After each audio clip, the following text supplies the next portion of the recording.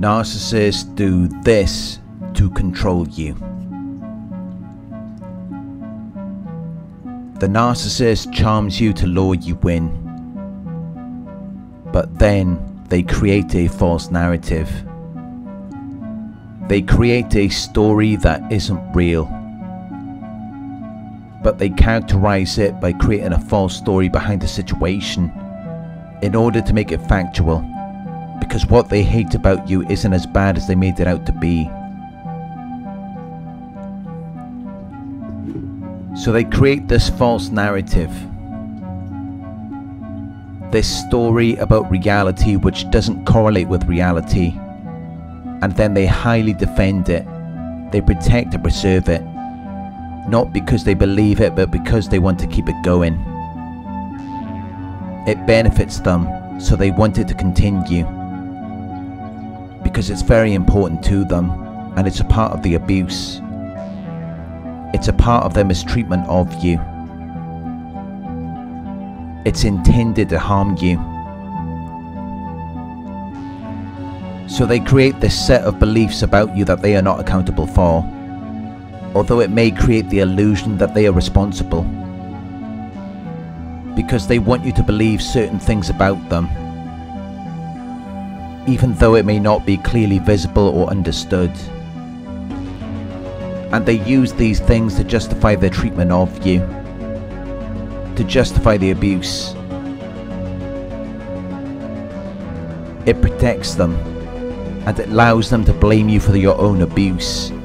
It allows them to further traumatize you as the victim, without them having to take any accountability for their actions, because it's already set up in your mind,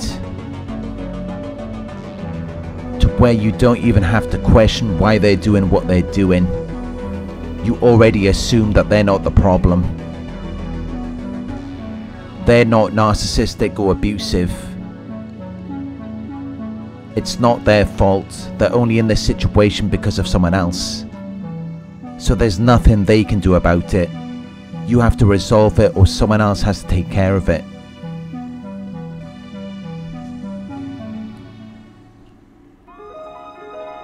They are showing a deliberate and obstinate desire to behave in a way that is unreasonable and unacceptable. They're behaving in a way that is contrary to the accepted or expected standard or practice. They're illogical and irrational. They're contradictory and wrong.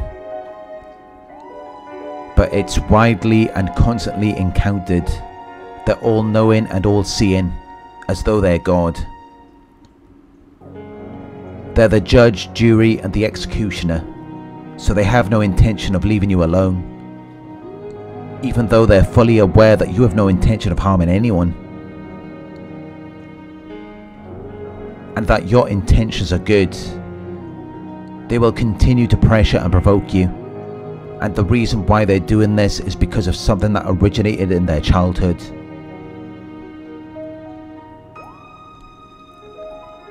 But it's something that developed when they became an adult. They're emotionally immature. They have an inability to express or cope with emotions that should be serious in nature, which is why they tend to overreact to situations. It's why they have trouble controlling their emotions. It's why they're irresponsible, selfish, naive, thoughtless, irrational, and short-sighted. Because they're not really adults. They may look like they are, but they haven't aged as an adult psychologically. They've retained their childish narcissistic qualities. But they don't want to be seen as narcissists, and that is the whole point of the false narrative, because it allows them to emulate being an adult. It conveys to you, without them having to talk about it, why they're such a great person, and why you should decide to be with them, because it will benefit you, and it enables them. It allows the abuse to continue, because it creates an illusion of progress. It creates an illusion of development, to towards an improved or more advanced condition, when the reality is that narcissists are maladaptive. They can't change or improve. They can't adapt. They will always remain the same until the day they die. But it creates the illusion that there is something great just around the corner, when the truth is that it is indefinite. It's never going to end. All you're ever going to get from them is an illusion, as though something good is going to happen. But it will never manifest into reality. It will never come into fruition. Because they don't even have the means to make it happen, which is why they need the false narrative. And it's why they need you to support it, to make it seem real.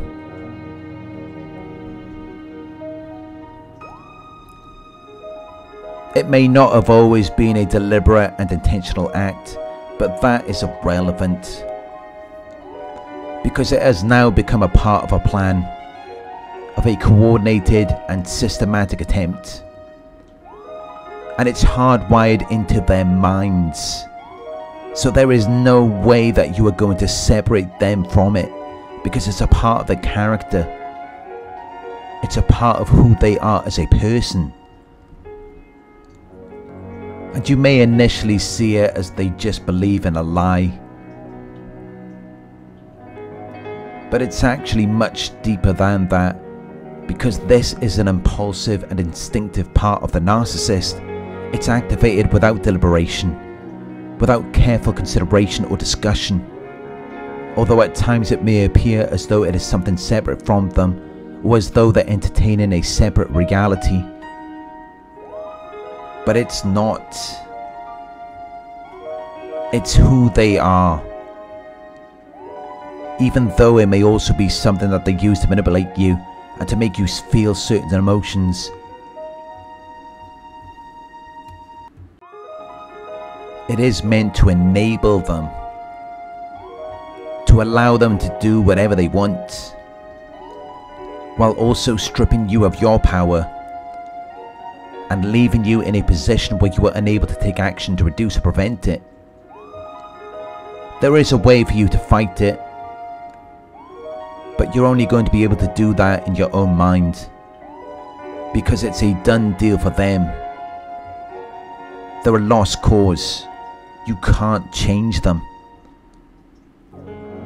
And you will know this if you paid close attention to them, because you will see that there's nothing they really value or believe in.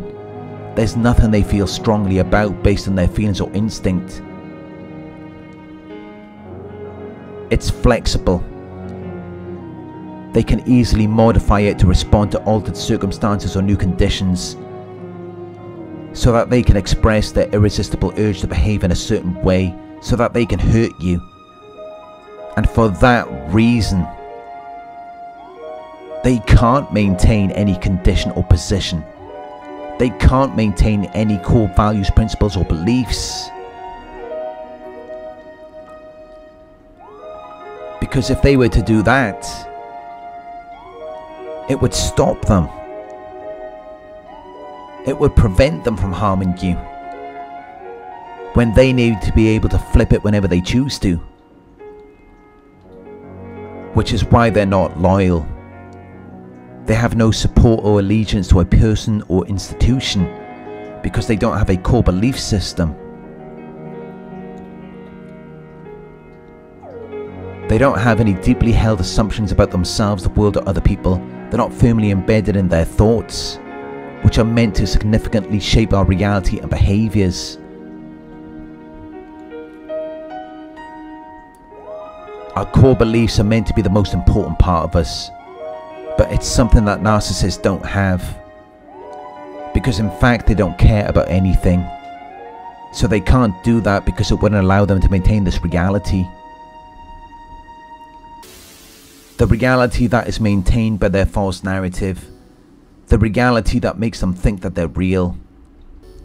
The reality that makes them feel better about themselves. It makes them feel comfortable, because in this reality they're flawless. They have no imperfections or defects. They're perfect. And they've also been groomed to think this way. They've been trained, whether it's by their parents or someone else. They've been socially conditioned. Because there's always an origin to it. And that's what they don't want you to know about.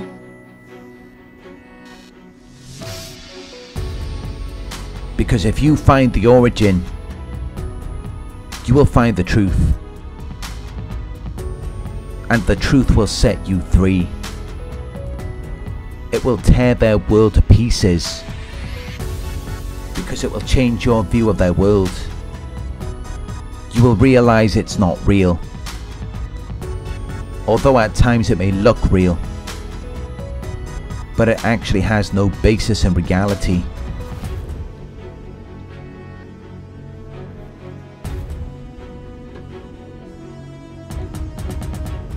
The narcissist will dangle a carrot on a stick.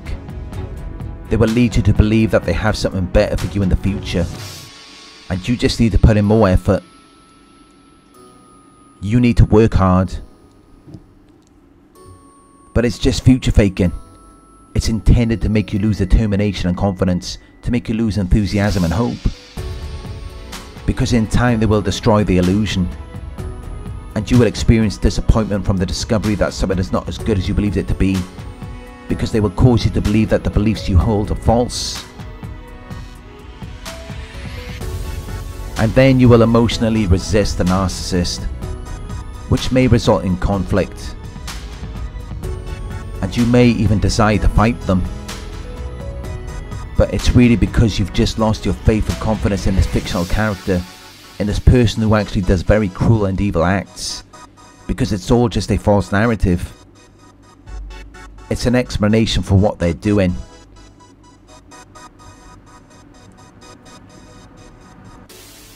But then you start to realize that their story doesn't make any sense. So then you stop believing in it. And that's what begins the conflict. Where you begin to see them as your enemy. Because you realize that they're just trying to abuse you. And that there is no other reason or explanation for it. Because they don't really care if you like them or not.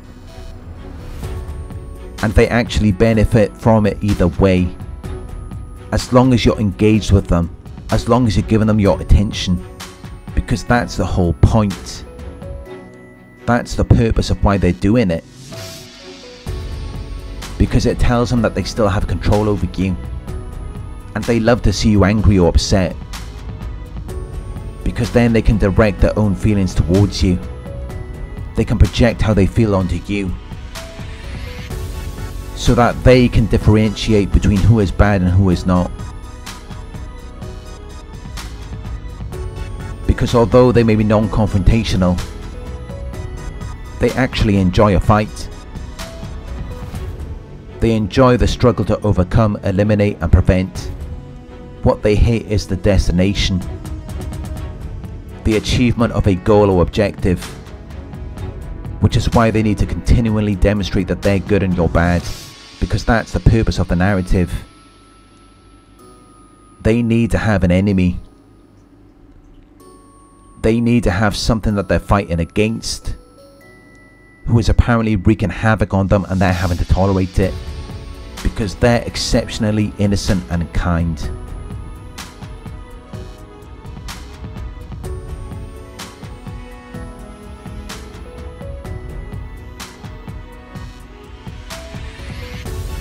Thank you for watching. If you found this video helpful, please give it a thumbs up. Share your thoughts in the comment section. Hit the subscribe button to receive the notifications. If you would like to support the channel, you could donate at paypal.me/Narc Survivor. You could book a one-on-one with me on my website. It's narcsurvivor.co.uk.